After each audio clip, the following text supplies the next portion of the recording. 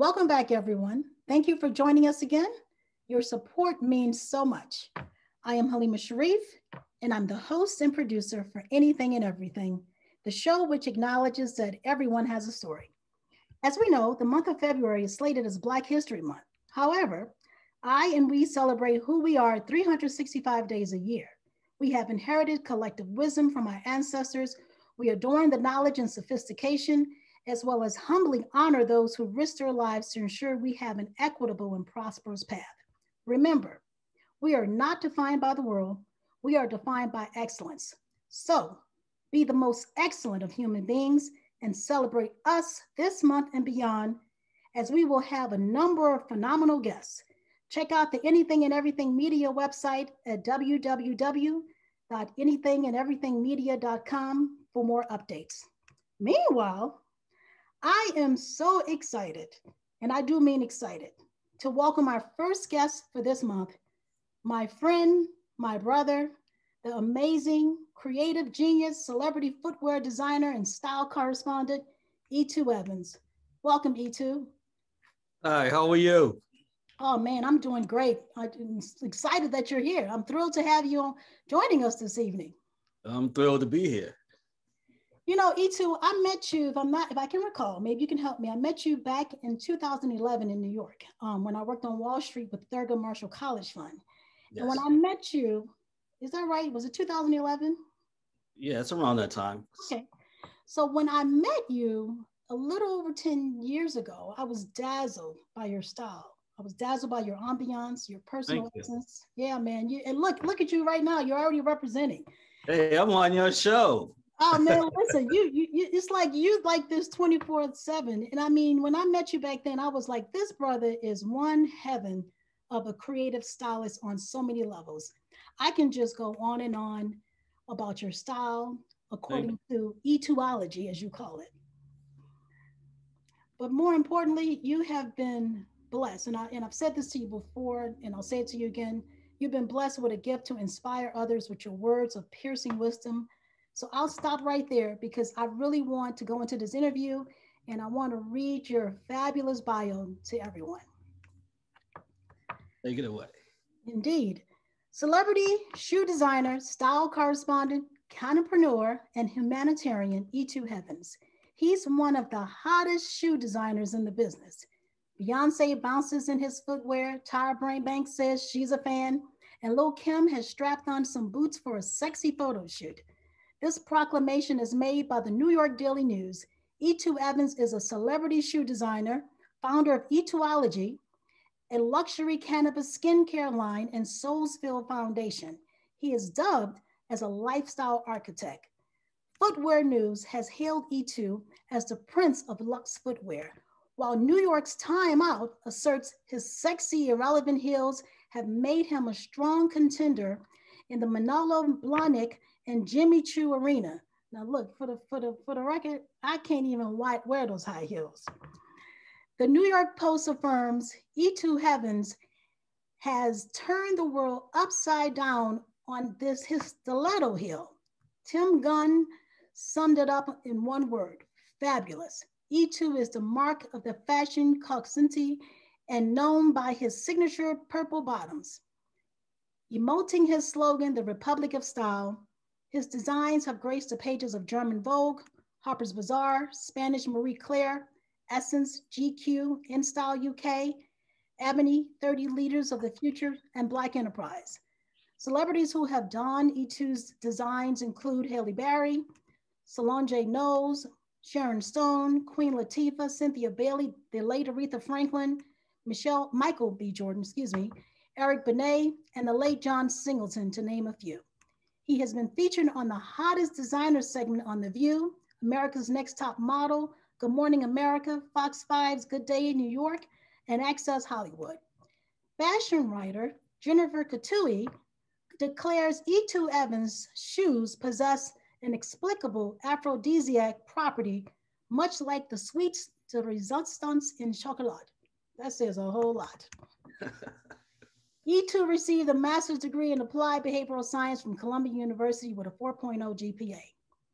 He obtained his Bachelor of Science in Social Work and minored in marketing from South Carolina State University, where he was selected as the first Mr. South Carolina State. He continued his education at the Parsons School of Design and later earned an associate's degree in footwear and accessories from the Fashion Institute of Technology. Moreover, he served as an adjunct professor teaching fashion merchandising at Berkeley College in New York. His Soulsville Foundation specializes in global shoe drives and distribution throughout New York, New Jersey, Atlanta, South Carolina, Africa, and the Caribbean. It sponsors shoe art exhibitions, shoebox Santa toy drives, and provides advocacy and awareness for children and youth victims of sexual abuse, trafficking, and passes out Soulvivor bags to prevent the spread of infectious disease. Soulsville motto is saving souls one step at a time. According to Les Brown, if you have a dream you want to make happen, this is the person you must listen to.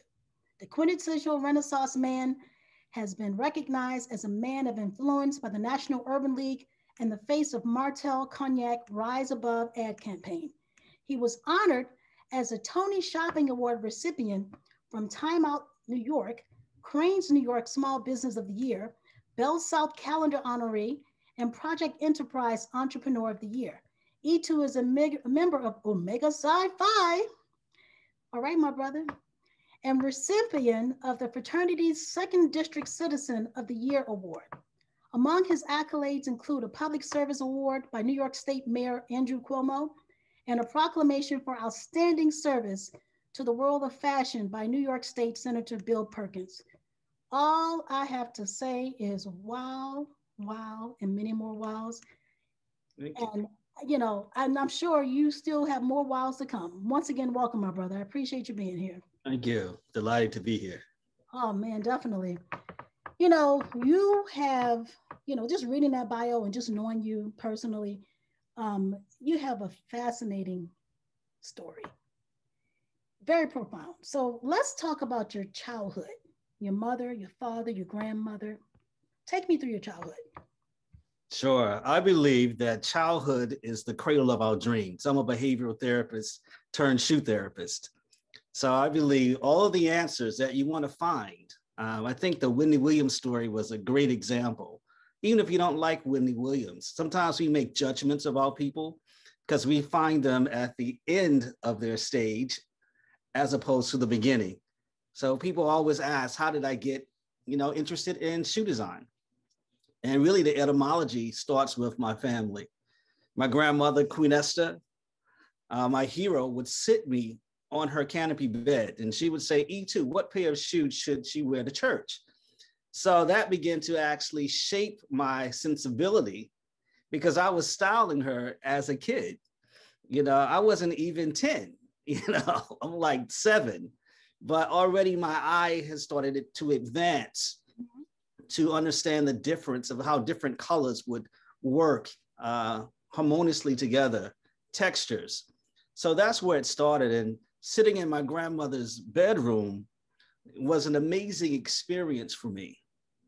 It was the master class before the Fashion Institute of Technology or the Parsons School of Design, because sitting there, all the colors, for me, it reminded me of sort of like the 2 train running across the circumference of her ceiling. It was just shoe boxes, just connected, just like transit. And then on her dresser, there were beads cascading off of every hue, texture. Then there were hats piled up in the corner. Then there was another rack. So basically, I was immersed. My cradle was really her room.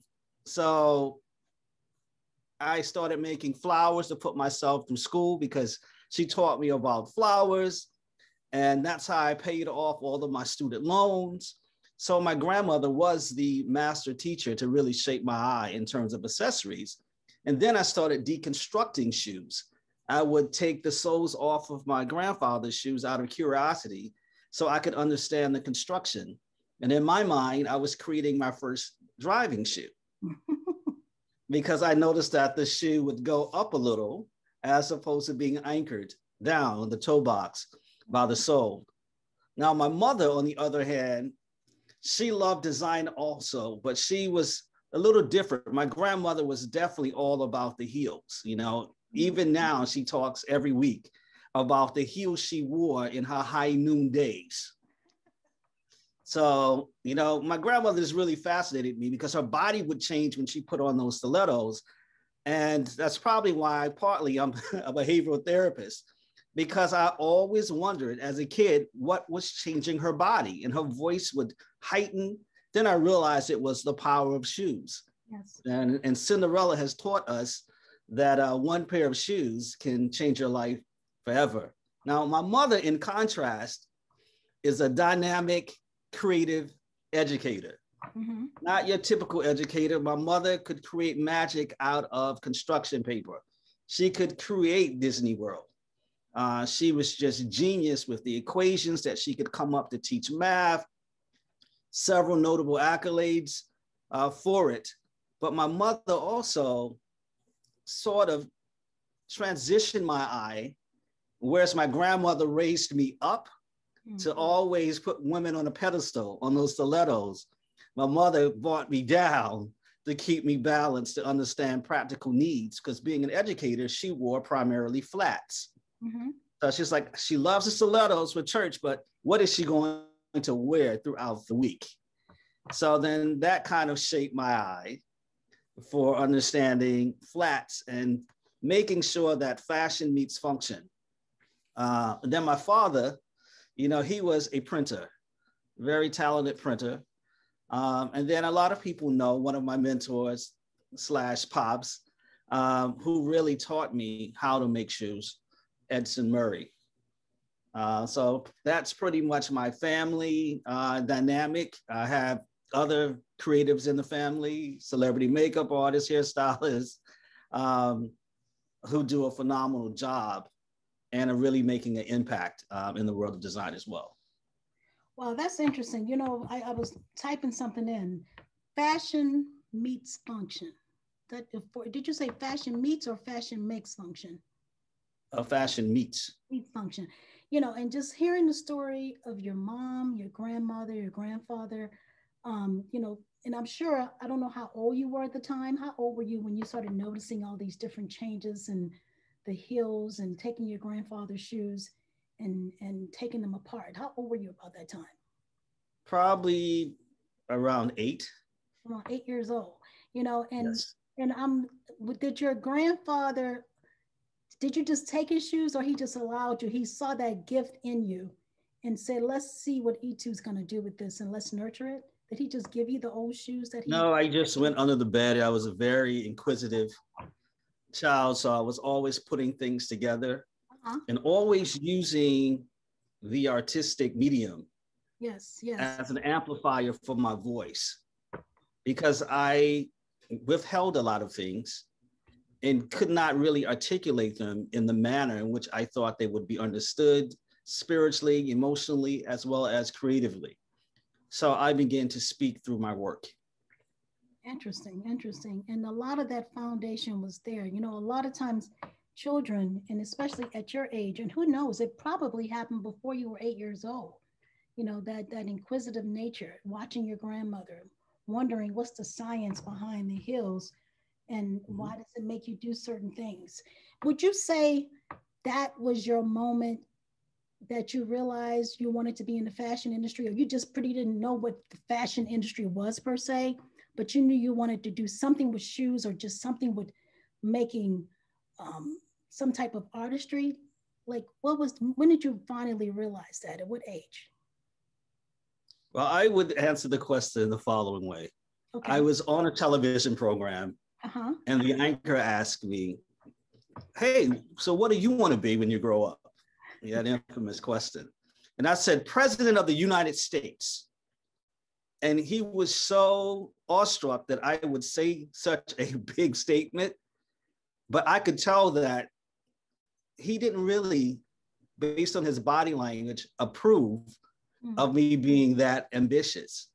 So I left the studio saying, well, I'm going to own my own business, because that way I can be in control. And it doesn't matter what other people think. I get to control my narrative. Exactly. So that was my focus and trajectory at a very early age. Because I believe God bless the child who has his own. Darn right. That's right. My mother was always saying, you got to be independent. You have to be a man. A man takes care of his family. A man can take care of himself. So I always had that mindset that I wanted to be a business owner, since me expressing I wanted to be president aloud seemed to cause some conflict. So after that, and you realized you wanted to be a business person and you wanted to go into, when was that moment that you realized that you were segueing into the fashion zone? In high school. So take me through. I was doing fashion shows as a kid. Wow. For department stores. I've had a lot of hair campaigns. Mm-hmm. So I was always doing things that were in tandem to design or fashion. So my eye was always drawn to that space. But when I was in high school, and I was given the contrast between my mom loved interior design. Yes. So I was dressing my grandmother, and then she was like, oh, you're not just gonna just dress her, you're dressing me too. So then I had to fix my mom's hair. I still style her closet. So all she has to do is go and pick up her clothes. So dressing everybody. But in high school, I started doing flowers, designing flowers. I was working in a department store in college, and I was like, I got to get back home. I got to get back to New York. So I need some money. Right now I'm looking a little pre-rich and I need some money. So I started designing flowers. And I was like, wait, perspective is everything. They switched me in the department store. I was normally in apparel, and they put me in flowers. I was like, yeah, man, I don't want to be in flowers. But then I started to look around. I said, wouldn't that make a dynamic hat? So I took all the flowers. I asked, could I have them? Because they were throwing them out. I put them on hats. And then I showed them at a fashion show in Manhattan. And the publicist started fighting over them. So it pushed my career in design right to the forefront. Now everybody's clamoring over my hats. Wow, man. And then I had floral design. So when you came to my place on 145th Street, you would walk into the Etu Evans experience. There were hats, there were floral arrangements. And then I started doing jewelry like in 1992. Mm-hmm. And, a lot of people are shocked now, saying, hey, this jewelry is really gorgeous. When'd you start that? Well, I actually started it in 92. I got commissioned to do supermodel Iman's birthday jewelry. Mm-hmm. I did a show for Saudis, and then Essence, and then all of the other publications got on board. So that's really the history of how I actually got into footwear and the fashion industry. So in New York, from the apparel department, taking the flowers, and then what happened after that? I know you started segueing not just from jewelry to flowers, but talk about your other designs. But before we go into that, because I think it's important to capture your essence, your personal style, your differentiator. What makes you stand out? And I guess we can touch on explain the etology concept. What makes me stand out as a designer or as an individual? As a designer. We'll go to the individual on. But well, I think what makes me unique as a designer is I understand my value and contribution. And I think every great designer has a strong point of view. Mm-hmm. So I've been very fortunate to be exposed and to travel around the world. So I think I have a unique sensibility in how I blend culture. I think I have a unique sensibility in my design aesthetic. It's very warm and sensual. I like to say that my shoes are Viagra without the side effects. And I say that because my designs evoke pedigree, power, and passion. And all of those ingredients, you put that together and you put it on a pedestal on a stiletto. And I think it makes a pretty strong statement. So what I do as I develop my company and sensibility, I like to say that Etu Evans is when you take the steel horses of New York City and you mix them with the English country club. And that's the actual aesthetic that you are seeing. But that's pretty deep, you know. And I'm looking at you and I'm listening to you, and I've had these conversations before. But as a, I guess another portion of, because we're in Black History Month, you know, what are some of the challenges that you have faced in this space as an African American male? Well, I would like to say, or I would like to term my experience in this space as acoustic insanity. Oh boy, that's interesting. You know, you better break that one down. I love it. I say it's acoustic insanity because I'm yelling, but no one seems to hear me. Interesting. Everybody wants me, but no one needs me. Everybody sees my value, but nobody initially wanted to pay my worth. The sound of rejection, the squeaking, glaring squeak of oppression to hold me back as opposed to pushing me forward, knowing that I'm greater than many of my competitors. But you use my skin as a spider web to tangle me up while you let the others crawl forward. So I had to be really committed and realize that discipline is remembering what you want. It has not been easy. I remember when I was a student at the Fashion Institute of Technology, I won't say who, but someone in power, I told them that someone cut up my designs and they basically told me good, they didn't really care. What do you want me to do? And when Scott Prentice, the president of Bruno Mali, came to the exhibition, he said, this guy's going to be the next great designer. She said, well, let me take you over here. You should look at someone else. Interesting. So I think there are a lot of injustices when it comes to designers of color. It's not that we lack talent. It's not that we lack point of view. It's not that we lack promise. We are confronted with fear. The illusion of fear, I believe, is the mousetrap for many designers of color. Because I think the fashion industry as a whole realized that we could always take the cheese. We create it. That's right. You come to our neighborhoods and you emulate our style.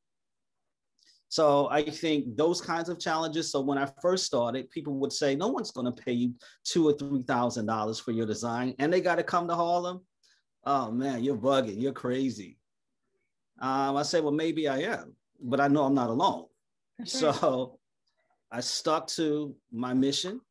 I stuck to my sensibility. I took the risk of believing in me. And then these girls would come from London and from Europe and from Japan, and people would see them coming off of Broadway down the hill. Everybody's, where are these people going? And, you know, they look so fashionable. And so I would have these swanky garden parties. I had a nectarine tree. I would juice the nectarines. You know, I had them in these incredible chalices. I really created the Etu Evans experience. And I transferred the same thing when I moved to Wall Street, except I upgraded it with a baby grand piano, a violinist to come in, singers from Broadway. And I would have these, you know, incredible celebrity chef. And I would curate the Etu Evans experience so people could understand the lifestyle, because I knew from the very beginning that I wanted to create a lifestyle. It's not just shoes. Shoes are carriages. I see shoes as mobile homes. They carry my dreams and they also carry my ideology. So when customers shop with me, you're not just buying a pair of shoes, you're buying a lifestyle, you're buying an experience, you're buying customization, and you're buying awareness. I like that. I love it, actually. So the Etu Evans experience, you just took us through that. But if you had to tell me that in one wild statement, what is that Etu Evans experience? I would say the Etu Evans experience is a cultural voyage into luxury. I would say that it's progressive with a teaspoon of nostalgia. See, I purposely put you on the spot for that because I love your way with words.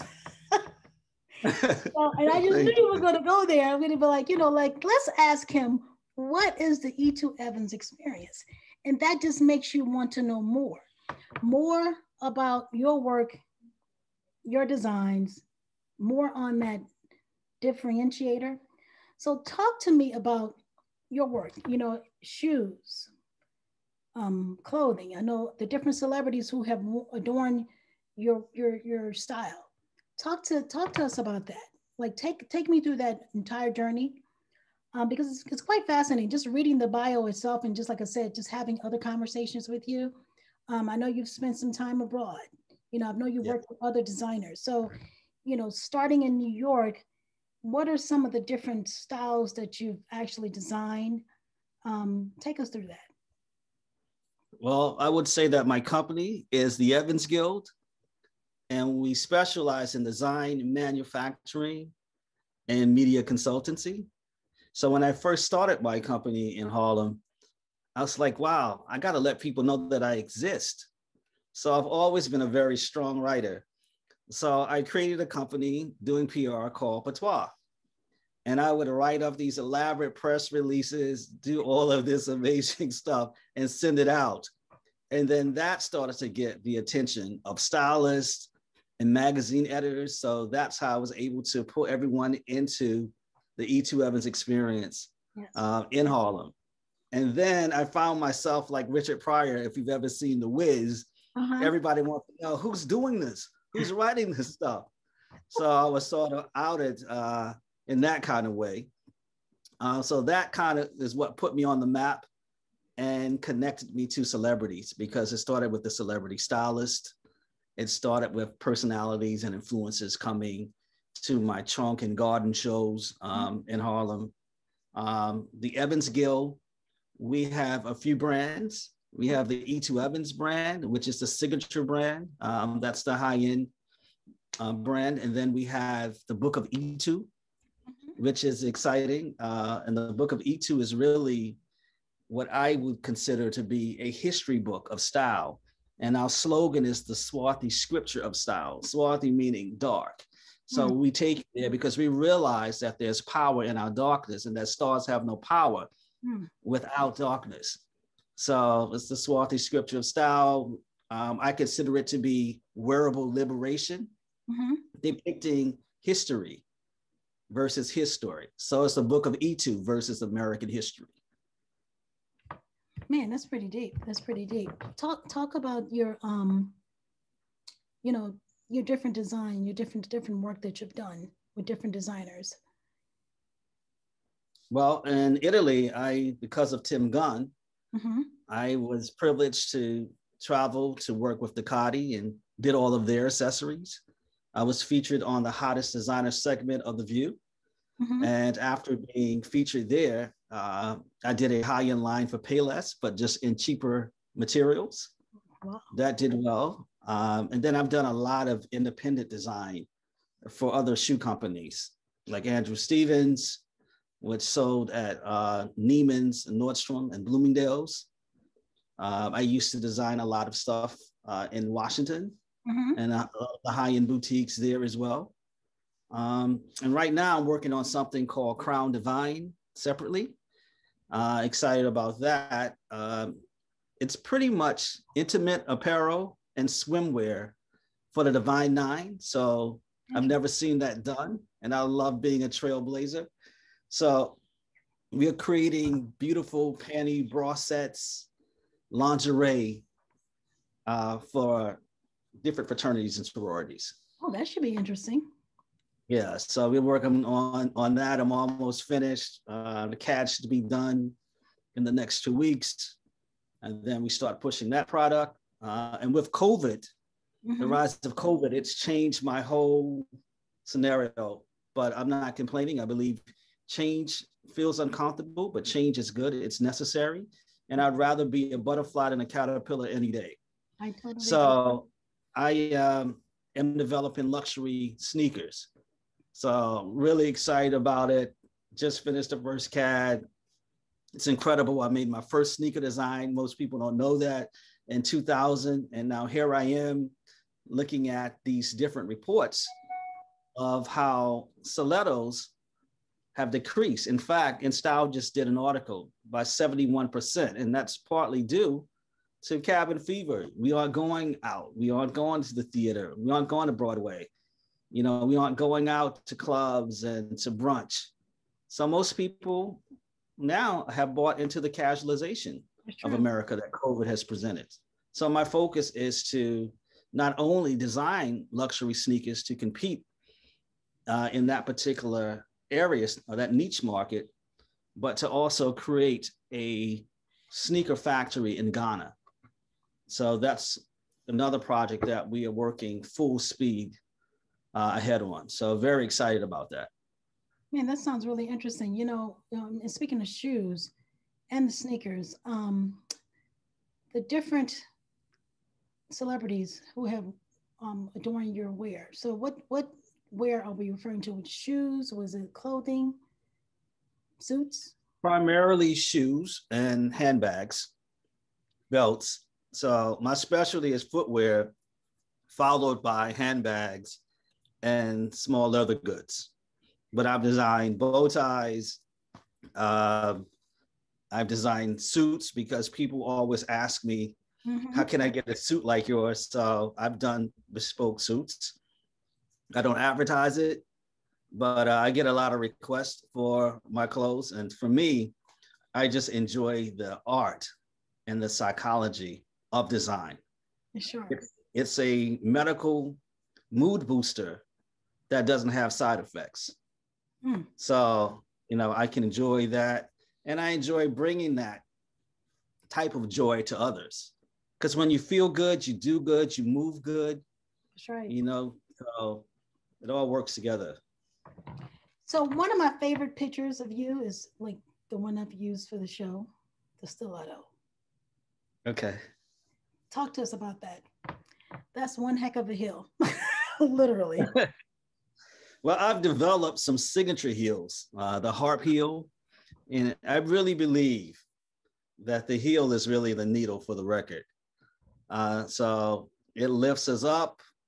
You know, there's a whole science. If you've seen my TEDx, it really takes you on a fantastic voyage on the power of shoes. Things that you might have never imagined possible, and how they impact your life, your health, how they impact sex, status, and your place in the kingdom, if you will. That's right. You know, I want to talk to you about that TEDx because, you know, I've watched it several times and I love it, but I don't want to talk about that right now. I want to talk about your organization, Soulsville. You know, you've done quite a bit for the community, and as it relates to philanthropy, as it relates to helping the youth. Talk to me about Soulsville and that organization, and also share how folks can support you. Okay, sure. Soulsville is dear to my heart. My mother and my grandmother, I've watched them their whole entire lives and currently commit and dedicate themselves unselfishly to empower other people. So it's been ingrained in me. I don't look at it as a burden. I look at it that we are all connected. And the more we help each other, the more we advance. So teamwork makes the dream work. I would listen to several stories from my grandmother and my grandfather, and they would tell me that when they started courting, as they would say, when they started dating, how they had to walk several miles to be together and to go different places, and how they had to put cardboard and linoleum in the bottom of their shoes to protect their feet from getting punctured from rocks, glass, and other debris. So that's really what drew my attention to creating a foundation that's centered around shoes, with a mission of saving souls one step at a time and connecting footprints around the world. And when you look at shoes, for me, you know, I'm an avid reader. I was always moved by looking at, you know, different mediums on television and film. And I would always notice the feet, and that shoes were one of the main differentiators, if you will, that separated those who were human, those who were considered primitive or animals. Black people weren't allowed to wear shoes, Right. because they weren't considered to be fully human. So I was like, I want everybody, every person from the diaspora to have a good pair of shoes. Yes. Not only does it protect your feet, it also affects your spine and your alignment, and it also affects your psyche. Mm-hmm. So that's how Soulsville was born. And I would say a prayer, and I would go out every night when I was a grad student at Columbia University, and I would be divinely led to where to find all of these amazing shoes, a lot of them in mint condition.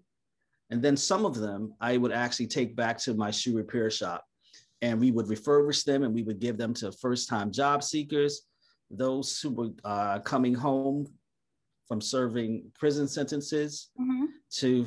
to those organizations that like Dress for Success, Bottomless Closet, those types of organizations, campus, HBCU, campus closets, we would donate shoes and socks to. So Soulsville has done a ton of global shoe drives from New York to New Jersey, Connecticut, the Carolinas, Atlanta, the Caribbean, Africa, South America. And Soulsville's major goals, I would say there are three major things that Soulsville does well. And that's global shoe drives. Mm-hmm. We do what I call sneak peek, which is these amazing shoe exhibitions where we take young people and provide art therapy through the form of teaching design. So they use sustainable materials, and then it culminates into an amazing exhibition. And some of the proceeds go to them to teach them the power of entrepreneurship and that their ideas have value. So we want to reward them by attaching a monetary figure to that, so they could see that the power's here. Yes. And then the last thing that Soulsville does, thirdly, is that we are a siren for against sexual abuse, mm-hmm. sex trafficking. Because I've worked with a lot of young people, and it's just amazing how this is happening right under our noses. And so many of them were abused. So that's why our goal is saving souls, SOLES, and /SOULS. So saving souls one step at a time.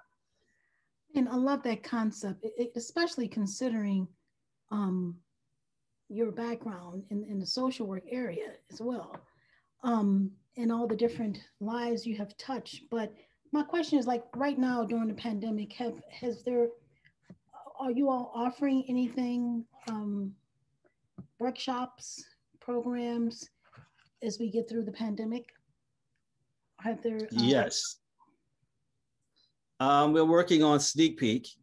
Okay. We have the museum on board. That's awesome. We have the designers on board, but we're waiting on the organization, because it's COVID, mm-hmm. to approve everything with the children. Yes, exactly. So that's what we're waiting on, but we're actually cutting the number back, mm-hmm. Just to err on the side of caution. But that's definitely happening. And I'm going to follow your lead with the questions, but I mentioned the organization that I'm going to be working with in Paris. They brought to my attention that they want to bring it to Indianapolis. So probably by the end of the day, that will be solidified. And I will be bringing it with Bernie Martin to Indianapolis. How can people support Soulsville? Well, we take monetary donations because, to be honest, I've been funding much of it by myself, but that's changing this year. But we do organizations normally at the end of the year. We have Shoebox Santa, and people, we have an event, and people come and they give us money and checks, and they bring toys in boxes. Like we did this huge one out in Queens, and we probably serviced 300 kids and families that got toys. That's awesome. So is there is there information that they can reach out to you and the organization to support? I would say the quickest way that most people have been reaching out is you can find me on IG, on Instagram at Etu Evans, and you can DM me, or you can send me an email. I get a lot of those at etuevans@gmail.com. And you can also Google him because he's everywhere. So let's, I do have a question for you, because you know, you have such an array of fabulous things that have happened in your journey.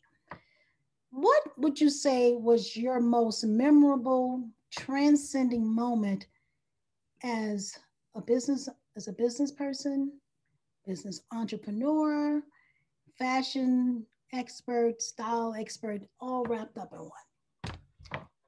That's a good question.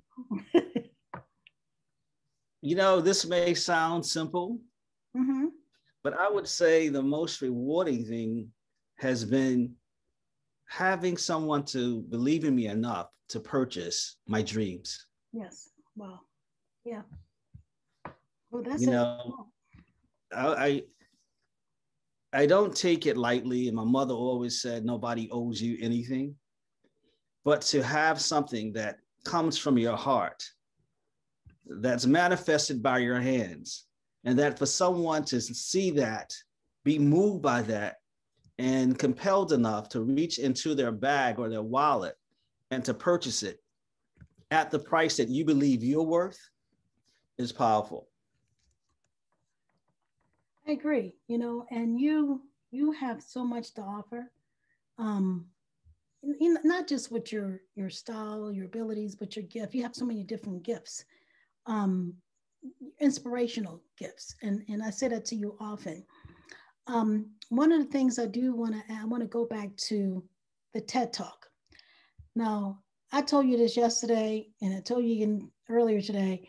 I must have watched that so many different times. It's short and sweet, and it's like, pow.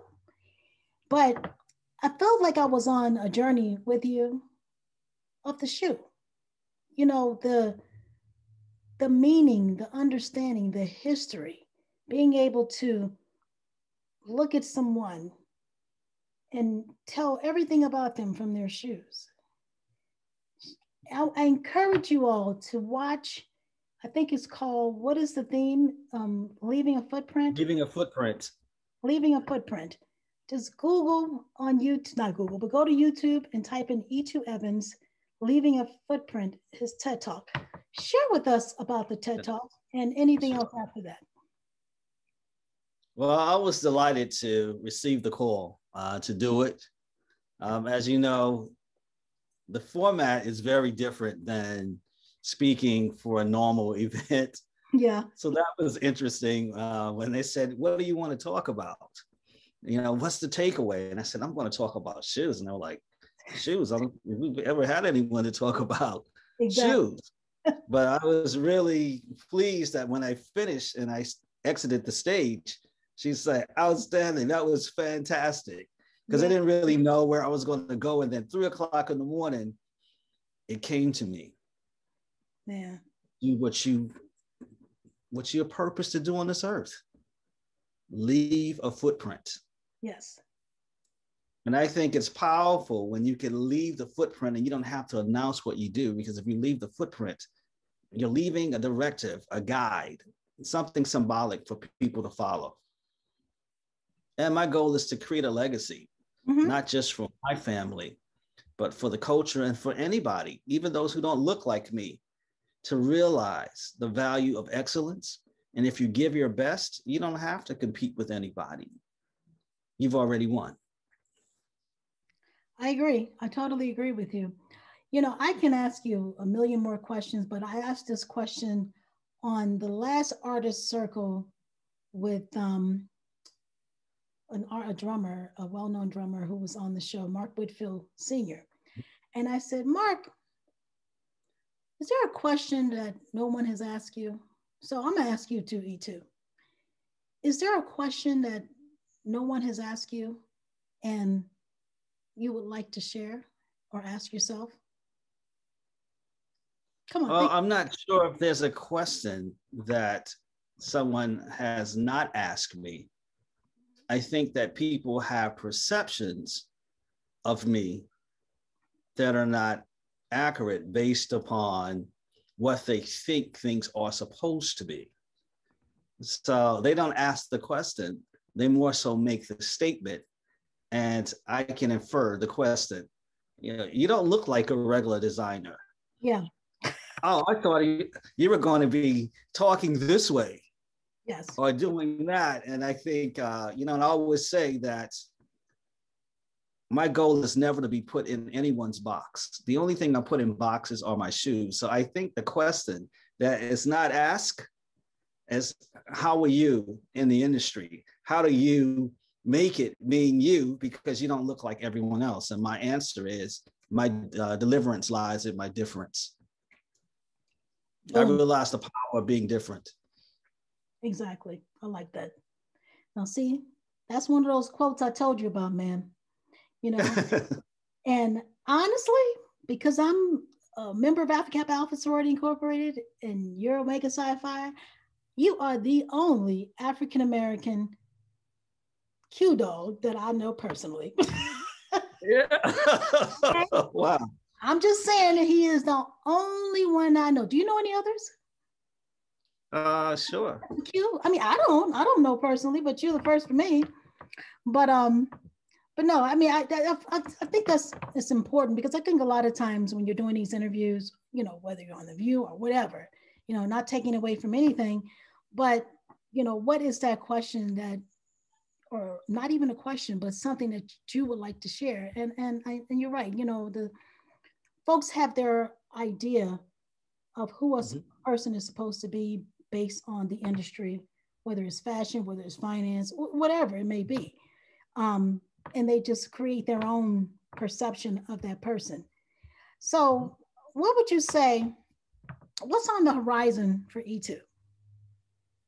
Well, after I spoke with you earlier today, I want to make sure I wrote this down, because I just got it. Yeah, because you were excited, man. Yeah, I was excited about this. Bernie Martin is an incredible designer based out in the Midwest.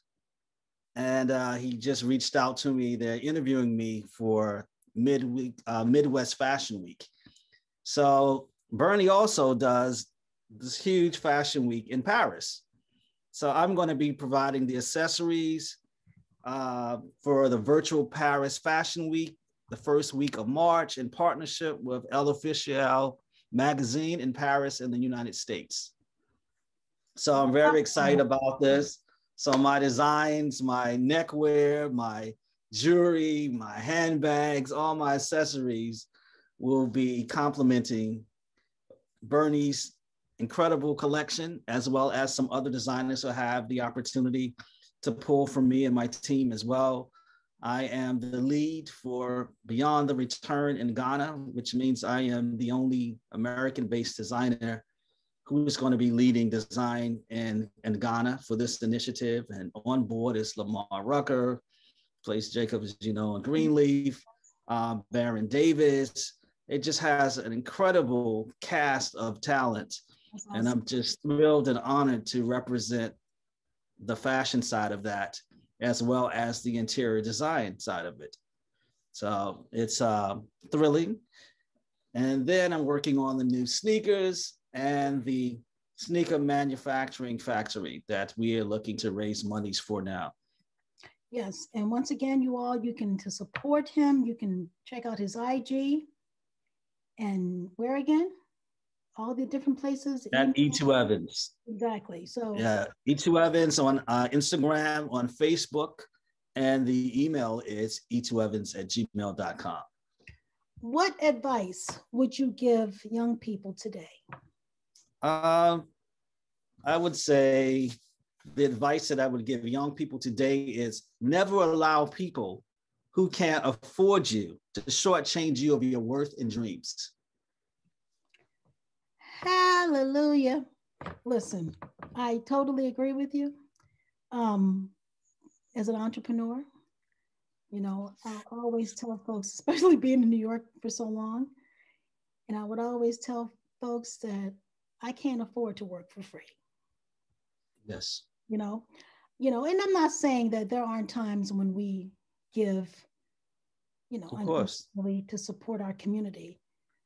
But at the end of the day, we all have wonderful gifts that are given to us, and we, entrepreneurs work, and many entrepreneurs yes. don't have a 9 to 5, and so we depend on that. So what you said is more than a mouthful. It's the truth. Yeah, because people will really try to discount you.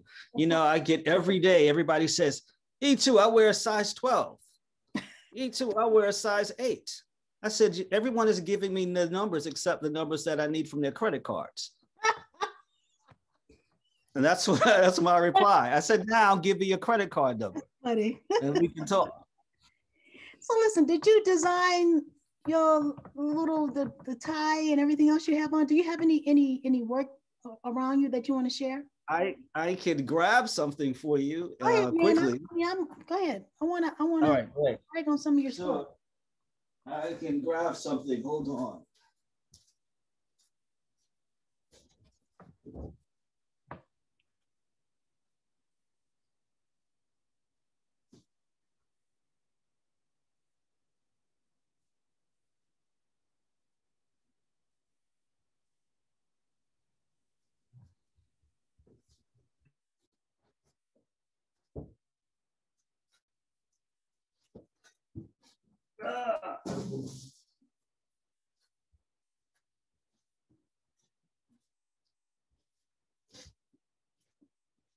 So this is a custom dyed Python duffel bag. Ooh, I want to reach through the screen. That has the Etu logo on it. Let me see the logo. Did you just say Python? Yes, it's custom dyed yellow Python. Have mercy. And this. Oh, man. Beautiful. Yeah. I can put a bunch of stuff in that bag. And you know what, with women, there's never a bag big enough. What's your take on that when you're making handbags? There's never. And then we call ourselves trying to be all cute and have the little bitty purses and all going to the little balls, and it's still not enough room. Oh man, I like that. What is that made out of? The suede? So this is a booty, and it's done in suede. Love it. Oh, those colors. I just grabbed something quickly. That's just a hill for me to walk in where I won't fall. Here's the suede studded boot. Oh, that's it. Wow, look at the. And it has the signature purple bottom. Now that's sexy. It has the Greyhound on it. And then I wanted to show you something that's athleisure. Yes. And it has the Etu cutout on the side. Snowbound? So I believe that there's no weather condition that Etu Evans cannot make you look stylish in. Hey, let me see that again. I'm going to just grab. I like that last one. Let me see that again. That's pretty cool. What, this one? Yeah. Man, I love it. I love it. Well, actually, I did it in black, and I was in DC speaking at a political event. Yes. And then something at Howard. And then somebody's like, Michelle Obama would love that. So then I was like, maybe I need to start working on athleisure. So now I'm at the point, I love Michelle Obama. So yes, definitely. I've even created a bag, man, in tribute to her and Oprah and Barbara Streisand. Those are 3 women that I love, and their sensibilities. Also Irish, obviously. But I'm going to grab a necklace just so you can see some neckwear. Definitely. I'll be right back. Sure.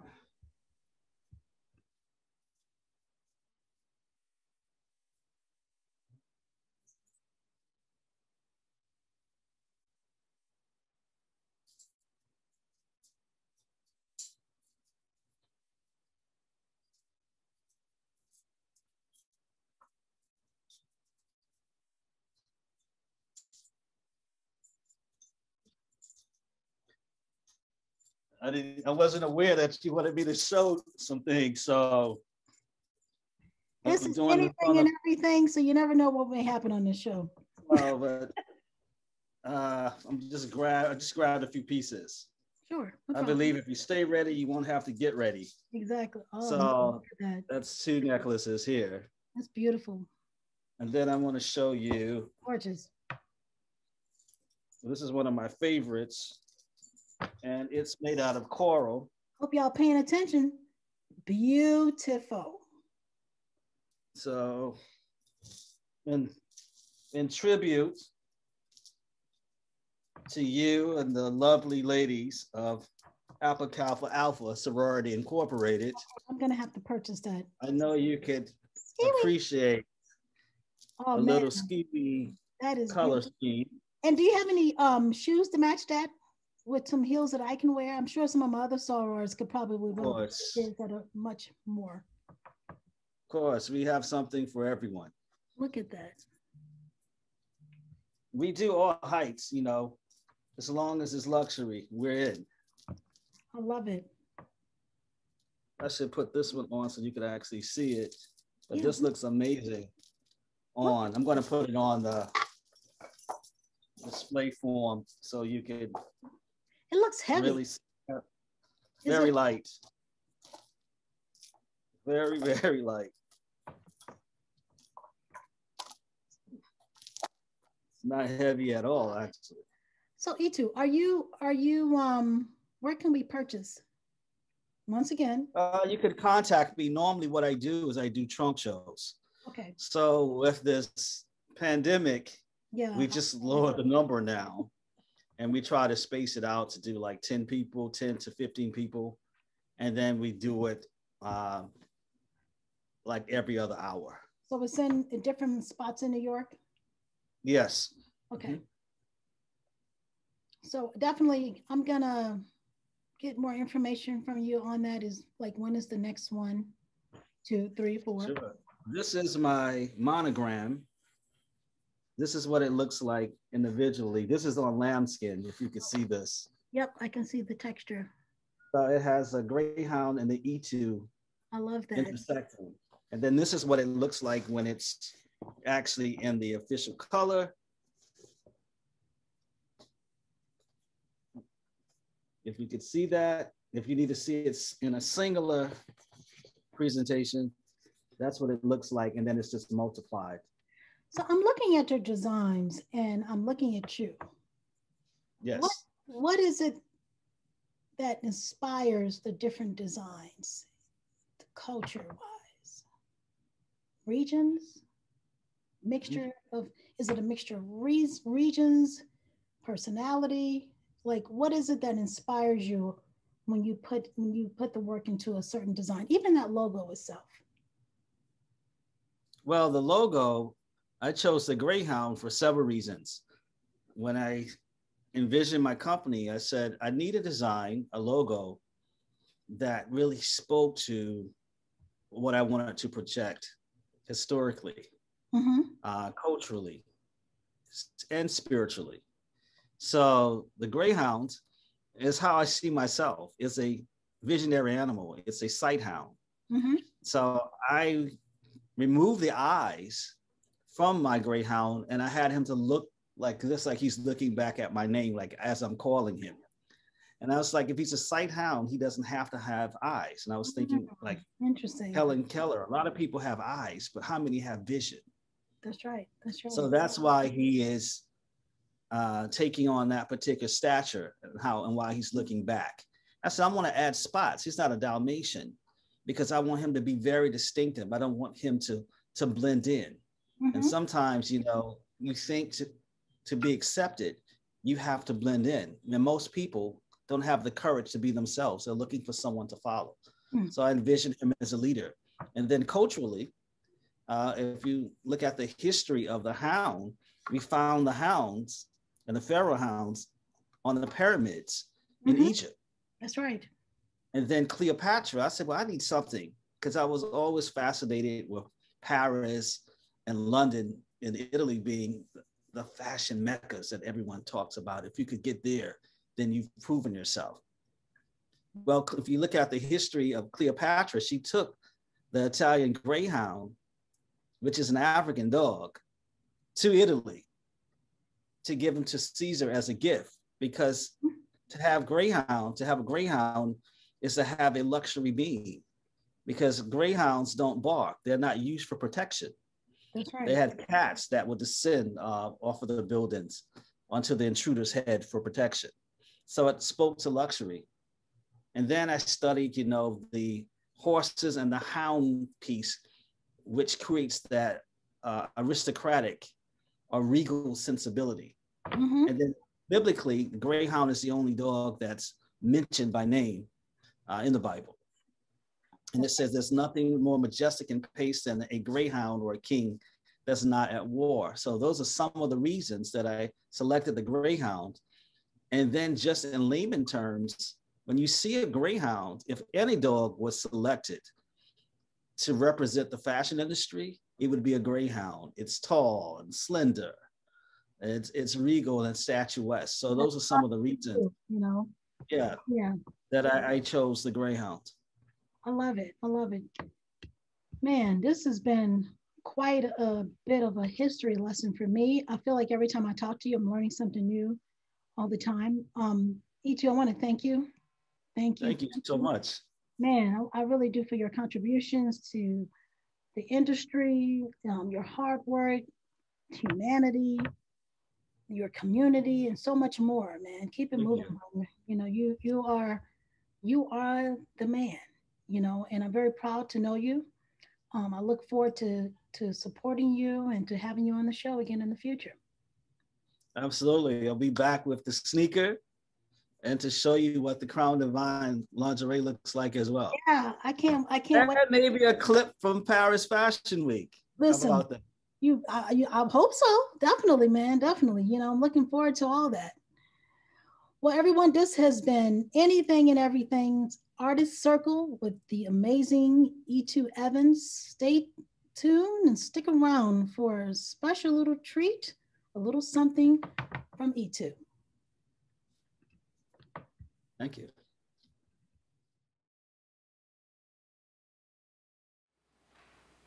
Also, the last P, the price of shoes. I know what you're thinking. I'm not going to give you the 800, the 200, or your Payless. Choosing the wrong pair of shoes can cost you more than what you paid for it. However, the biggest problem comes when we actually fall in love with the style of the shoe and not the fit.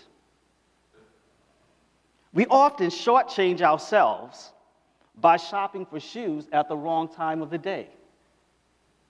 You should always shop for your shoes at the end of the day, and your measurement should be taken according to your largest foot. Failure to do so will give you what I call the Etu vegetable melody: corns, onions, and bunions, with a hot side of blisters and calluses. Now, there's a question that I've been waiting to ask you, been itching, in fact. How many of you, by a show of hands, own more than 5 pairs of shoes? Wow. Your bonus P is privilege. Did you know that over 600 million people worldwide don't own 1 pair of shoes? That's why I created my Soulsville Foundation, to save souls one step at a time. Now, I know you're sitting there and you're probably saying to yourself, what am I going to do with all of this shoe stuff? Well, the next time you go shopping, I want you to remember 3 P's. Well, actually, 3 things. I gave you 4 P's. The first is, what do my shoes say about me? Are these my size or just my style? And ultimately, what footprints am I leaving behind? Because someone may just want to walk in my footsteps. Remember, shoes are the diaries of our lives, captured in real time, step by step by step. Thank you.